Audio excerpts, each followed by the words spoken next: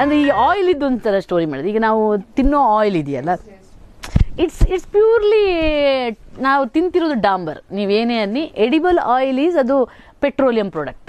ನೀವು ಸುಮ್ಮನೆ ಅನ್ನೋದಷ್ಟೇ. ನಾವು ಪೆಟ್ರೋಲಿಯಂ ಓನ್ಲಿ ಮಿನರಲ್ ಆಯಿಲ್.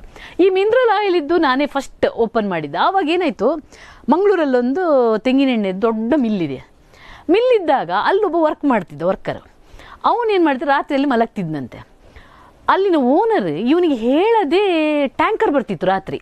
ಯಾವುದು? Mineral oil. ಮಿನರಲ್ ಆಯಿಲ್ ಅಂದರೆ ಈ ನಮ್ಮ ಪೆಟ್ರೋಲಿಯಂ ಪ್ರಾಡಕ್ಟ್ ರಿಫೈನ್ ಆಗುತ್ತೆ, ಡೀಸೆಲು ಇದೆಲ್ಲ ಬರುತ್ತೆ, ಅದರಲ್ಲಿ ಒಂದು ತೊಟ್ಟಿಕ್ಕತ್ತೆ. ಆ ಆಯಿಲು ವೇಸ್ಟ್ ಆಯಿಲ್ ಅದು.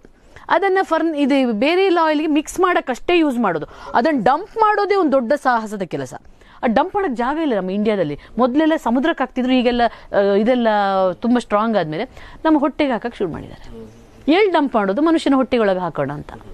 ಸೊ ಅದಕ್ಕೋಸ್ಕರ ಅವ್ನು ರಾತ್ರಿ ಎಲ್ಲ ಬರ್ತಿತ್ತಂತೆ. ಇವನಿಗೆ ಅದು ಏನು ಎಣ್ಣೆ ಅಂತ ಅವನಿಗೆ ಆಶ್ಚರ್ಯ ಬಿಡುತ್ತೆ. ಒಂದಿನ ಕಣ್ಣು ತಪ್ಪಿಸಿ ನನಗೊಂದು ಡಬ್ಬ ಎತ್ತಿಟ್ಕೊಟ್ಟ.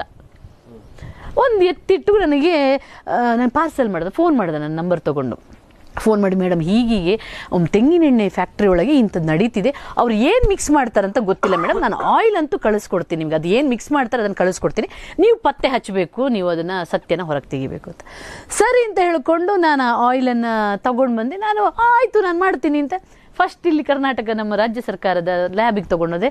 ಅವರು ಮಾಡಲ್ಲ ಅಂತಂದರು. ಪ್ರೈವೇಟ್ ಲ್ಯಾಬಿಗೆ ತೊಗೊಂಡು ಹೋದೆ. ಅವರು 1.5 ಲಕ್ಷ ಬಿಲ್ ಹೇಳಿದ್ರು ನನಗೆ. ಅಷ್ಟೆಲ್ಲ ನಮ್ಮಲ್ಲಿ ಹಣ ಕೊಡೋದು. ಕೊನೆ ಮಯ್ಯ ಅವರಿಗೆ ನಾನು ಭೇಟಿಯಾದೆ, ಮಯ್ಯಸ್ ನಮ್ಮ ಮಯ್ಯ ಅವರು ನನಗೆ ಸ್ಯಾಂಪಲ್ ತೊಗೊಂಡು ಜಪಾನಿಗೆ ಕಳಿಸ್ಬೇಕಾಯ್ತು.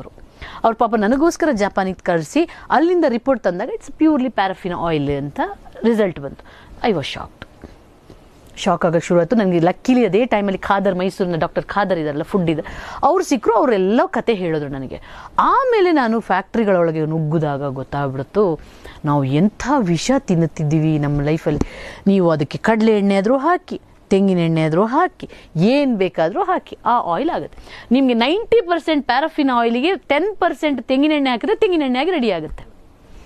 ಸೊ ಇಷ್ಟು ಲಾಭ ಬರುವಂಥ ಉದ್ಯಮನ ಯಾರು ಬೇಡ ಅಂತಾರೆ ಹೇಳಿ? ಯಾವ ಮಾಫಿಯಾದವನು ಬೇಡ ಅಂತಾನೆ? ಸೊ ನನಗೆ ಅದಕ್ಕಿಂತಲೂ ಕ್ಯಾನ್ಸರ್ ಕಾರಕವಾಗಿರುವಂಥದ್ದು, ಮಕ್ಕಳಿಗೆ ಕಿಡ್ನಿ, ಹಾರ್ಟು ಎಲ್ಲ ಪ್ರಾಬ್ಲಮ್ ಕೊಡುವಂಥದ್ದು ಇದನ್ನು ಮಾಡಿದ ನನಗೆ ನಾನು ಆವಾಗ. ಸೊ ಫುಡ್ ಇದ್ದೆಲ್ಲ ನನಗೆ ಯಾಕೆ ಫುಡ್ ತುಂಬ ಇಂಟ್ರೆಸ್ಟ್ ಸಬ್ಜೆಕ್ಟ್ ಅನ್ಸೋದಂದರೆ, ಬೇರೆ ಎಲ್ಲ ಮಾಫಿಯಾಗಳದ್ದು ನಮಗೆ ನೇರವಾಗಿ ಜನರನ್ನ ಇದು ಮಾಡಲ್ಲ, ಬಟ್ ಇದನ್ನು ದಿನ ತಿನ್ನುವಂಥ ಆಹಾರ ಉಗ್ರರಿಗಿಂತಲೂ ಜಾಸ್ತಿಯಾಗಿ ನಮ್ಮ ಲೈಫನ್ನು ಹಾಳು ಮಾಡುವಂಥದ್ದು ಇದು.